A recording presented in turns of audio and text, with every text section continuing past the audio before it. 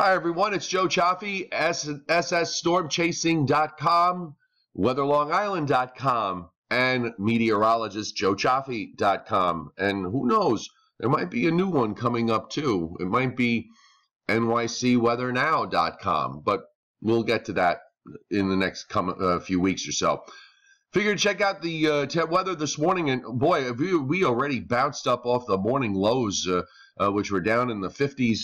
And low 60s in the warmer urban centers, even a few upper 40s showing up in a lot of the cool spots. But we've already seen those temperatures bounce up into the low 70s. So we're going to tack on another 10 degrees to these numbers and make it up into the low 80s, maybe even a few spots getting up to 84 or 5 this afternoon. And that probably sets us up for a very warm day coming up tomorrow, and also a more humid day. At least the humidity is still quite comfortable for today. And we're starting to see on the satellite picture this morning a few changes with this next cold front that's approaching. So we'll take a look at that here, and you can pretty well see what's happening. Let's get a nice blue color. The cold front is back up through here at this point, and it's producing some showers and storms. We also have on this picture, there's a little bit of tropical moisture here, but this doesn't look to really get involved. The low levels of the atmosphere getting a southwest flow now, so that's bringing up, going to slowly bring up the dew points and bring up the humidity for Wednesday. And then out in the ocean, way out in the ocean, we have right here on the edge of the picture, Tropical Storm Ian. And that is, let's see if I can, there we go. And Ian is doing what it's been forecast to do for almost a week and a half now by computer models. Top winds are 45 miles an hour, and it's moving north and eventually will turn to the northeast. It might even strengthen a little bit before it does that. But top winds are 45 miles an hour. It's a very sheared-looking system when you take a look at it right out here. I'll center this a little better. And you can see by the where the circulation center is. The circulation center is right there. All the big thunderstorms are north and east of the circulation center. So what we have is wind shear that's going on, strong winds in the upper layers of the atmosphere. Let's do that in blue so we can kind of separate it out. But we have strong winds in the upper layers of the atmosphere blowing over the top of the low-level center, and what that does is it basically rips the thunderstorms apart and blows them out to the northeast, so that you never get the system to really organize. It never really develops a good solid core of thunderstorms, so it pretty much remains a sheared system. We have a little bit of disturbed weather back through here, back through Florida, as we said, pointed out. Also, there's a weak low that's in the Gulf of Mexico, and that's moving westward, but that doesn't look like it's going to develop into anything. And we do, by the way, also have a new weather system that's coming off the African coast. You can kind of see it here. Let me move myself out of the way, and you can just begin to see it on the edge of the picture, moving westward.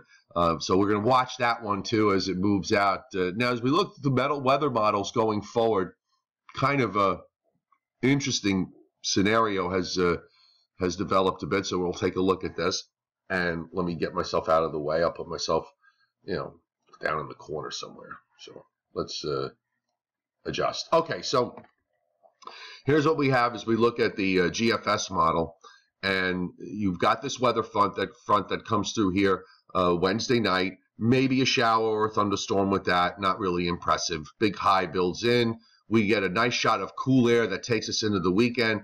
Then we warm up and turn more humid again as we go through the weekend. And here comes another cold front for Sunday right through here. And now we're at late Sunday night, and I'll just show you.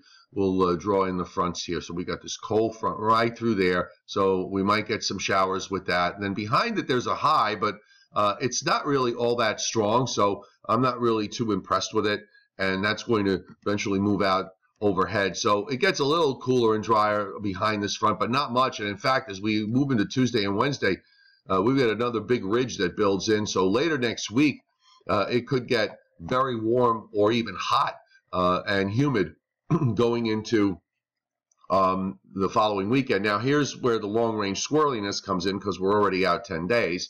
But all the models actually show some variation of this with a front that's approaching the East Coast, and you can see it right there. And the models all have some kind of tropical system nearby. Now, this would take it out north and northeast as it moves out. And again, we're in what I would call squirrely land. We're 11 days out here. So, but you know, all the models have some semblance of this. So when it does that, I kind of want to pay a little bit of attention to it because, you know, it could be signaling something here in the longer term that we might have to keep our eyes on. So what's happening is, and I'll go to a wider region. We can look at the upper air.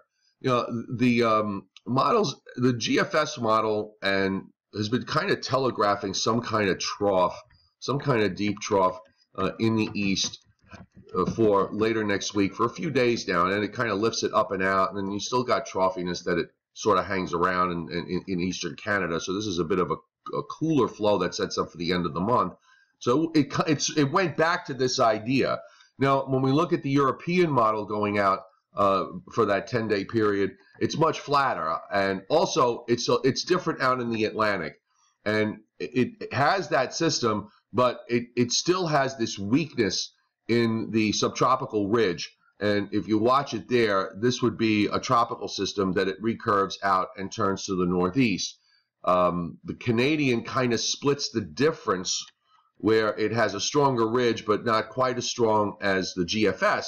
And that's the other odd thing in this particular run that I thought was pretty interesting, was that the GFS model actually has, of all the models, has a very strong ridge that builds here in the eastern states, and the other models don't have it. So usually that's in reverse, where the European has that stronger ridge and tries to make the case for heat and humidity, and the GFS kind of comes along over time. So on this particular run, there are some interesting discrepancies that I think we're going to need to look at longer term. So there you have it for the day. Have a great Tuesday and a great rest of your week. I will be back tomorrow. We'll start looking ahead toward the weekend. We'll look at the tropics. We'll do all the things that we need to do.